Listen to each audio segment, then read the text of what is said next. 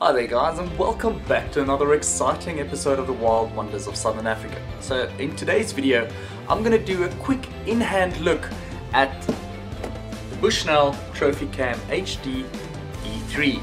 Now the last in-hand look I did for you guys was the Bushnell Trophy Cam HD, basically the newer model, and that was this one, and I love it. I just love it. I think all of the cameras I've worked with and all of the cameras I've had out in the bush, this is by far my favorite and also the best quality one. Now, going back to the E3, this one over here, you guys can see that I modified a little bit, but every cam, as you probably have seen in some of my previous videos, every Bushnell cam that I've worked with has got this cool little sort of strap holder here, and it's big enough for this metal chain to go through, and that's quite essential if you want to keep your camera safe, especially from people taking it if you're putting it out on a trail that's used quite often by people. But let's quickly have a look at the features here. As you can see here, it says basically it's got a 1 second recovery rate, it's 0.3 second trigger speed, and then it's a 720p HD recording video. So I'm basically just using my Bushnell for video recording. Then it's got 32 low glow infrared LEDs, and yeah, there's a lot of cool features to it. If you open it up, very simple to use functionality. The only thing is that this model, the E3, has got a smaller LED screen in the back here, whereas the Aggressor here has got a much larger screen, as you can see in the bottom of the old picture right there.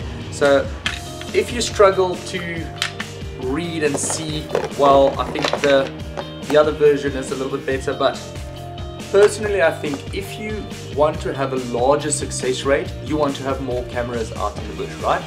Now this one is much cheaper than any of your other cameras on the market, and obviously you just want to have functionality. So you want to set it either to video, to photo, set up your camera and place it out. The other one, this one is if you're putting it out on a specific species, specific spot, you want to go into detail of how you set it up. Whereas this one, you put it out on a trail, it's a trail camera, and yeah, I think the functionality of this one is, it's basic but it's good. It's top of the range, and let's just quickly go into it. Let's see if the batteries are still okay. Yes, it is. I haven't charged, well, I haven't replaced these batteries in a very long time. So battery life, it's still showing 2 little stripes there. It's fantastic. So doing the setup, you can do the clock setup. You press OK if you want to set the clock. So let's set the clock up. But when I was shooting this video, it was still 9 minutes to 2. So that is the time now. So this battery life is so fantastic. It's actually keeping track of everything, so I don't have to do and worry anything about that. Let's do that. Let's see, do we want to have video mode? Let's say okay, set for video mode, then set model size, image size, HD pixels, that's what I want to choose, the best one. Capture number of photos, let's say 1 photo. Video size 1280 by 720. That's your standard video size. It's nice, it's landscape, so I always put it on that. Video length, now this is where I think everyone wants to set it on as long as you can, and I'm gonna put it on to 60 seconds. Okay, just set.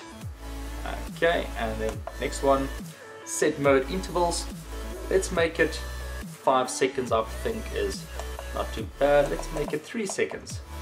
Then you basically know that every 3 seconds, if there's movement, you'll get a new video. That's quite cool if there's like a pack of wild dogs running past your camera. You pick up the first one, takes a nice video clip, and then you have a straddler in the back and you get that one as well. So yeah, let's make it 3 seconds. That's not a bad one.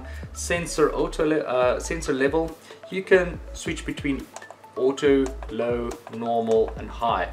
I think I'm going to go with automatic. That way I know that the camera is going to do the work for me. If it's low light, it's going to know. If it's quite bright light, it's going to know as well. So sensor wise, I'm going to go with the automatic setting. Then camera mode, let's keep it on 24 hours. That way it's much easier afterwards to see when the video or photo was taken. Right, then you can also format your SD card. I think after you've gone through a few cycles with your trail camera, I think it's very important that now and again you do format your card so that you don't have a lot of excess data and things on there, because even though you would cut and paste a lot of your video material or photo material, the SD card actually stores quite a lot of data so that you can recover it. But I think it's very important that you format your SD card, otherwise your SD card won't be able to perform at its optimal level. So then timestamp, yes, I want to have a timestamp on. That's always nice to see when the animals have gone past your trail cam. Field scan, this one is set on off, but let's switch it up. Let's go get it on. Okay, video sound, definitely for YouTube I think sound plays such a vital role, so let's keep the sound on. Set mode default. Okay, no, I don't want to default mode. And then you can have the version of it here, and this version of this camera is the BS598BWN x05232. So that's just the version number. There are so many versions of the Bushnell trail cams, it's scary. They've got a lot of cool products out there. Alright, and then the clock, we've set that. So we've gone through the whole setup, so it's as easy as that. Now, if you want to place it on, you basically just switch this button here upwards, and that now will have it on. So you'll see this little red light flickering. It's gonna go off a few times and then it's gonna disappear.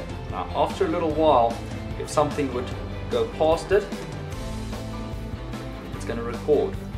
Now I don't know if it's recording or not because it's not showing it. And I love that, mainly because now that it's set up in the bush, if something would be walking past it and a red light goes off, it will alert the animal or a person to that. So I think this is a very cool setup, guys. So yeah guys, this is the quick first look. Let me just switch it off again so we'll save the batteries. That's just a quick look and first look, the in-hand review if you may, of the Trophycam E3. So a very cost efficient camera, and I can urge everyone, if you're just getting into trail camming, this is the camera for you. It is definitely one of my favorite cams, and I only wish I had a couple of hundred more. So yeah guys, check out Bushnell's website. Amazon also has quite a lot of Bushnell trail cams, but yeah, might remind you guys about the cool Facebook group that we have, trail camming in Southern Africa. It's really awesome. A bunch of people having trail cams here in Southern Africa are sharing our video materials, sharing some facts and some hints and some tips with one another. So yeah guys, I hope you guys enjoyed today's video. If you did, give it a big thumbs up and share this with your friends. Also leave me a comment down below if you think this was a cool video, and give me a few hints and tips on how I can improve my videos. But yeah guys, that's it from me. I hope you have a fantastic week. That's it. Bye for now.